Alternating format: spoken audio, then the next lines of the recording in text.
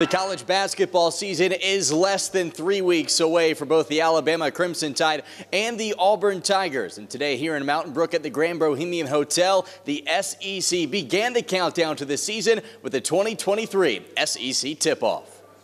Coaches and players from all throughout the SEC were in town today to preview their team's 23-24 seasons. And with no games played yet, a lot of the conversation today about the preseason predictions. For the Alabama Crimson Tide, they were picked to finish 5th in the league under head coach Nate Oates. And when asked about the preseason rankings, Alabama head man was quick to laugh off the middle-of-the-pack prediction. So we've been picked 3 times now, picked 5th 3 times now. Shows how smart you guys are.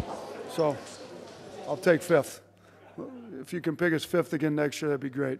So, I mean, look, I think the preseason polls are great. We like to get a lot of fan interest around the programs. I think SEC basketball has been raised to a new level at a record number of teams in the tournament. I think a lot of this stuff is to generate fan interest.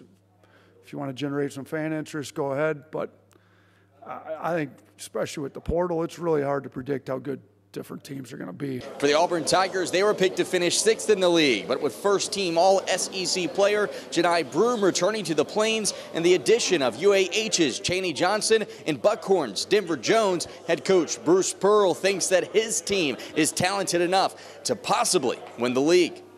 We've got so much parity and so much competition in each position. I'm not sure they want to know, which I think is a good thing. The bad thing is when the ball gets tossed, our 5 guys may not be that much better than anybody else's 5 guys. But when I go to the bench, I'm not dropping off. I'm different, but I'm not dropping off.